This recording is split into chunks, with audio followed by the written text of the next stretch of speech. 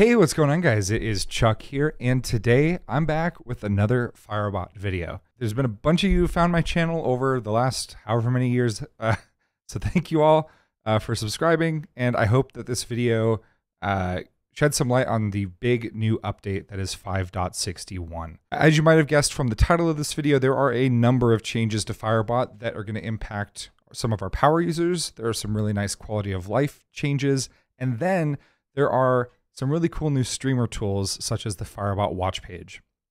So we'll start with that. The Firebot watch page is a great way for you to see other streamers that are using Firebot. So what you can do is you can see who's live using Firebot. You can opt in if you want your stream to be featured here as well. I'll post a link to the page down below in the description. It's a really nice way to see what other people are using Firebot for.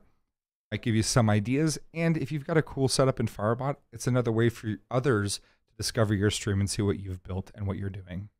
Next, on to some of the more advanced changes. So the entire variable processing engine has been overhauled.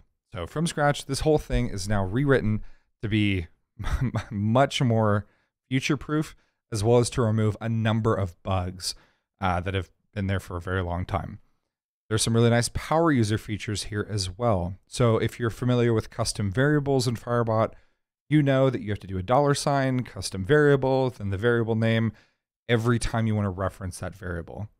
Well, that has now been changed. If you want, you can now just use your variable name with $. So if you have a custom variable named my variable, instead of having to put it wrapped around the custom variable tags, you can just do $, my variable.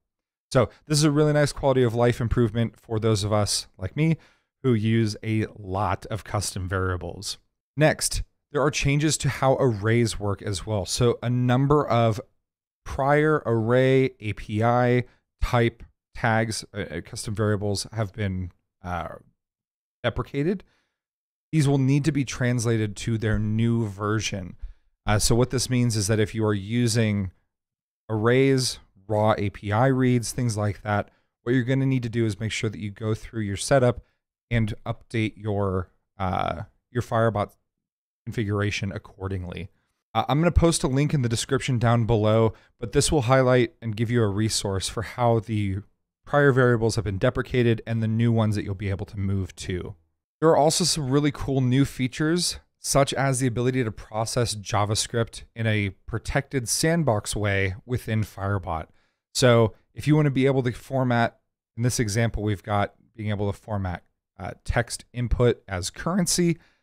You can run that JavaScript right in Firebot using the new JavaScript variables.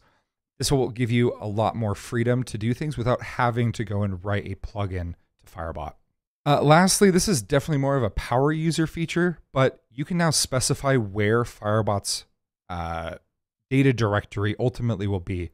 By default, at least on Windows, it's in app data.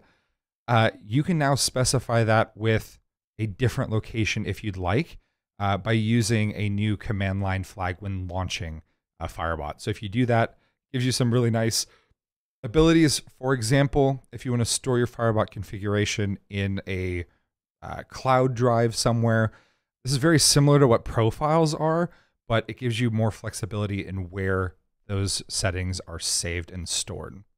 So this update is intended to drop on February the 16th, 2024. So basically today, when this video is posted, I will be going through over the next couple of days and weeks, creating new videos, specifically taking advantage of these new features. Some of my videos are definitely out of date. They are more than 40 versions of Firebot out of date in some cases. So I'll be going back and redoing and updating some of these videos, be able to reference some of the new features of Firebot as well. If there's anything specific you want to see, please let me know in the comments down below. All right, thank you guys very much for watching. Peace out, stay classy, and I'll see you guys in the next Firebot video. Bye.